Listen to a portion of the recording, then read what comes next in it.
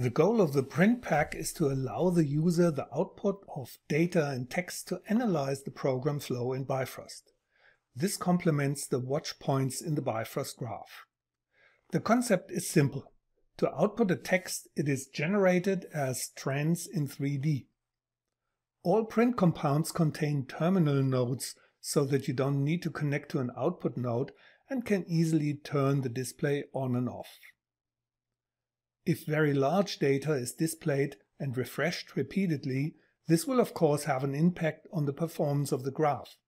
However, while the print pack shows how extremely fast Bifrost is, the display is only meant to be a temporary visualization, similar to the scope nodes. The simplest print node is print static. In version 2, the node directly offers 4 description value pairs. Just connect any values to the inputs, add a description, done. Additional text can be fed into input strings.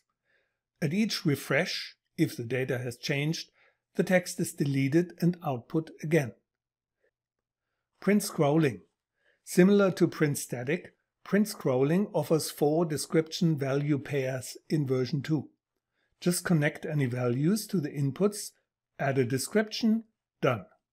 In contrast to print static, with print scrolling, the existing text is scrolled upwards with each refresh so that there is a history of printed lines. Print array prints an entire array of any type. A header is printed with the information about the array, and then a part of the beginning and a part of the end of the array is shown. Of course, you can set how many rows and columns you want to see and possibly see the whole array at once. You can also use the value offset to scroll through the array. Print points prints data labels at the point positions. The color is optional.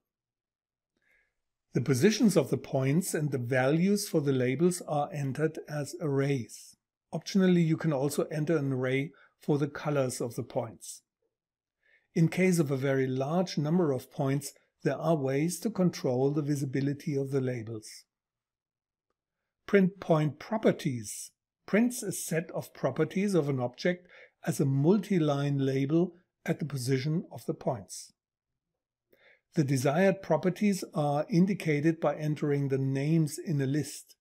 If necessary, shorter display names can be added. If the object has a property point color, you can use it to color the labels. Print table prints a nice table of up to 4 arrays to compare the values. Print object properties prints a nice table of an object's properties. The number of rows and an offset can be set. You can also filter properties to see just the ones that you want. Print object dump prints a dump of all of the object's information. You can filter out names that you're not interested in.